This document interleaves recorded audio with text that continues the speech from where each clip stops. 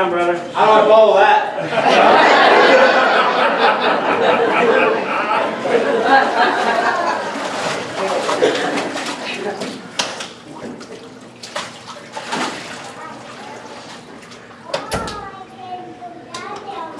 Hi, everybody.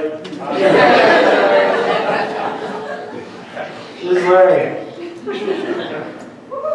Say hi, Larry. Hi, Larry. Hi, Larry. This guy, I didn't know what to think of him at first when I met him.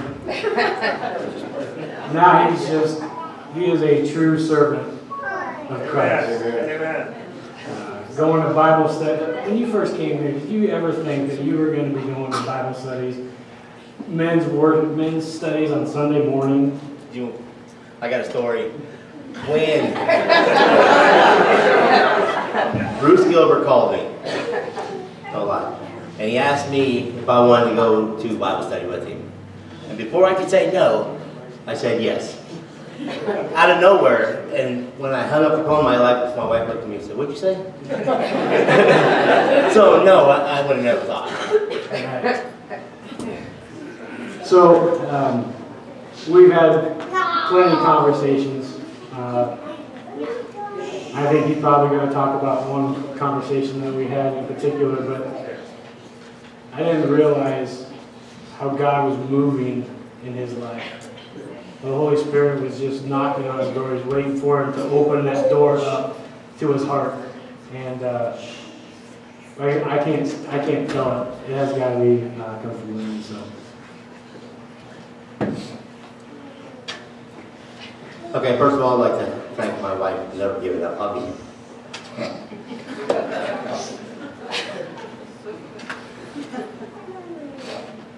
Okay, so I knew Jesus when I was a little kid. We had a church bus come by our house, and they asked my mom and dad if we could go to church when we were kids. And they said yes. I think it was so they could have Sundays by themselves, you know? But there's his. I'm glad she did, because I actually got saved then. And it didn't really mean a whole lot to me then. You know, I kind of used it like you say, fire insurance, right? I used to have the saying that I'm going to have a little shack. I know I'm going to have a little shack in the corner of heaven, and that was good enough for me. But it's not anymore. Amen. So, when I was a teenager, I got into drugs, and I got into drugs pretty bad for a long time in my life. Long time. And even though I was a sinner, bad drug addict, just a bad person all in general, God was looking after me. He has big plans in my life, and I don't know what they are, but because I was somewhere I shouldn't have been, and the police tried to kill me. They shot at me, and I actually ran away. I tripped and rolled down a hill and ran away, and that was God, in my opinion. God tripped me, and he saved my life. And so, you know, this is a pretty bad life, you know, a lot of drugs, a lot of bad things. Rode with a motorcycle gang for a while. Met my wife. We quit doing drugs together. We had 4 years clean, and then her son died, which sent us over the deep end. And then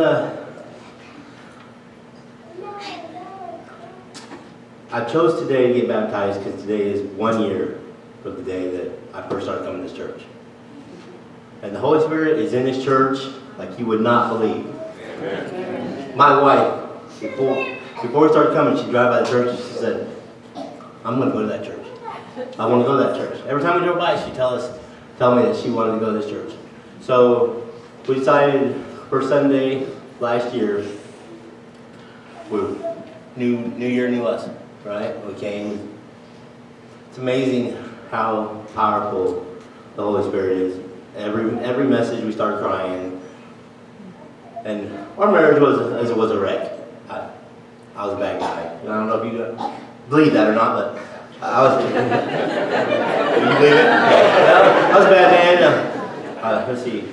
I could probably count 2 hands of all the things that was wrong with me: drugs, alcohol, porn, you name it. The devil had his hooks on me, and every time I tried to get a little bit better, he just grabbed a hold of me and drugged me down deeper. And we was coming to church, and it had probably been about a month, and God kept telling me, call Pastor Jason. Because I wanted to change, and I wasn't changing, and I didn't know why. And he kept telling me, call Pastor Jason, call Pastor Jason, call Pastor Jason. And finally, I listened to him, called Pastor Jason, and he set up a meeting, and I went, and I was telling him all about my life story and everything. And he told me, I said, I was saved, but I didn't really feel it in my heart. I didn't feel Jesus there. And he said, well, you only need to ask Jesus to come into your life once. So he stood over me, put his hand on my shoulder, and he prayed. And as he was praying, I felt the Holy Spirit enter my body. And he changed me like that day.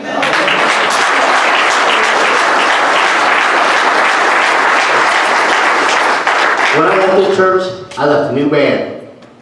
That's no lie. And as I keep continuing my walk, I just become a better servant of the Lord. And I'm telling you, I love God. He's amazing. God is good all the time, and all the time, God is good. Amen.